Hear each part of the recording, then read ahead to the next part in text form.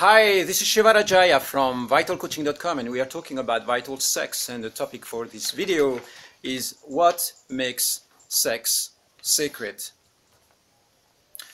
Sex, like any other form of action or mindsets in life, can be sacred or not. Sex by itself is not necessarily sacred, or you can say that everything is sacred, but sometimes we're aware of the fact that it's sacred or not. I mean, those are, mental concepts, so they are just an approximation of something that is way more complex and way more perfect than what I'm saying right now. So I'm going to give you some ideas or ways of looking at it that might be helpful to you. So, in my opinion, what makes it sacred is the fact that you are engaging from a place where you're consciously inviting the invisible into the practice. So when we focus on vital sex, the fact that I'm consciously calling upon forces that are much vaster than myself. It can be gods and goddesses, it can be angelic powers, it can be even the invisible, just the spirit or the universe or the cosmos or the planet or nature or humankind.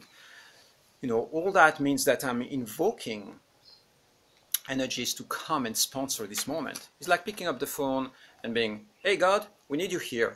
Literally, it's like, because I'm setting up the space, I'm saying this is dedicated to something which is much vaster than myself. So, for instance, if you take the difference between being in an office or being in a church, why is it that being in an office is usually not considered as sacred and being in a church is considered as sacred?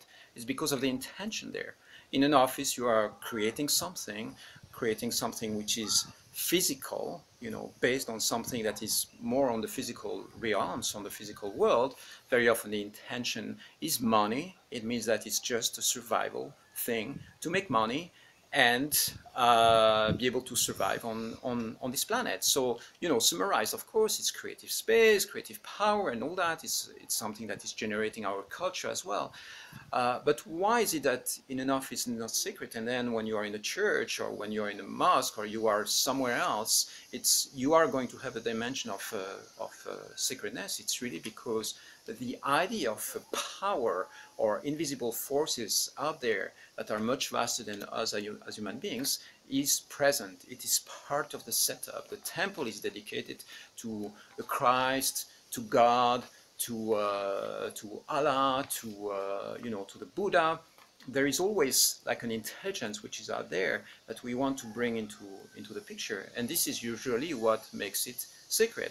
Now, of course, within the New Age movement, and when we think about being spiritual or not, very often some people will be connected with the dimension of sacredness, even if they are not consciously invoking these dimensions, which are much more powerful. But simply having some mandalas or some sacred images or even a few words, I love everybody, you put that on your wall, that's it, you created sacredness.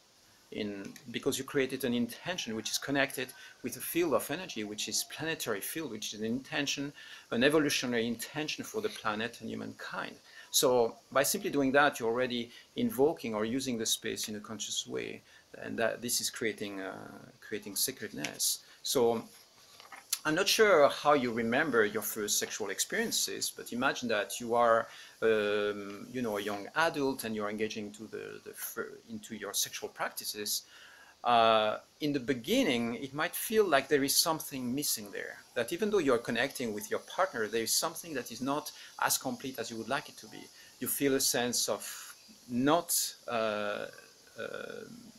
enough emotional connection or energetic connection. You might feel a little bit of sexual gratification, so there might be physical pleasure, but you have the feeling that something is missing there. So the moment you start adding a dimension of sacredness within the tantric sex practices or vital sex practices, suddenly it completes the picture. Suddenly you create a unified field of energy, and that completes the sphere of your sexual spiritual experience.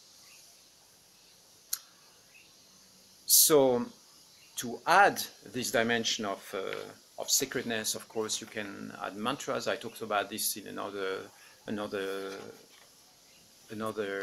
video. But understanding, this principle or this distinction is quite quite important in my eyes, so that you understand really what you are doing. The idea of dedication, or the idea of invoking the invisible forces, is really what is at play. I want to make another distinction. It is that sacred or not doesn't have to do with the style that you're using. You know, for instance, you can engage into sex in a way that is extremely passionate, extremely fiery, with lots of intensity, and this still have a space which is extremely sacred. You know, it's a different type of fire. Like exactly when you are singing in a spiritual practice, sometimes the singing will be extremely internal, and sometimes it's going to be an outward flow of energy with lots of passion and lots of joy, which is expressed externally with sometimes very loud music. So that can be still sacred. It's not in the form, okay? It's not because you go slow that it's going to be sacred, or because you go fast that it's going to be not sacred. It's not about the forms. It's really about the intention and what you're putting in it. I'll be back soon. Have fun. Bye-bye.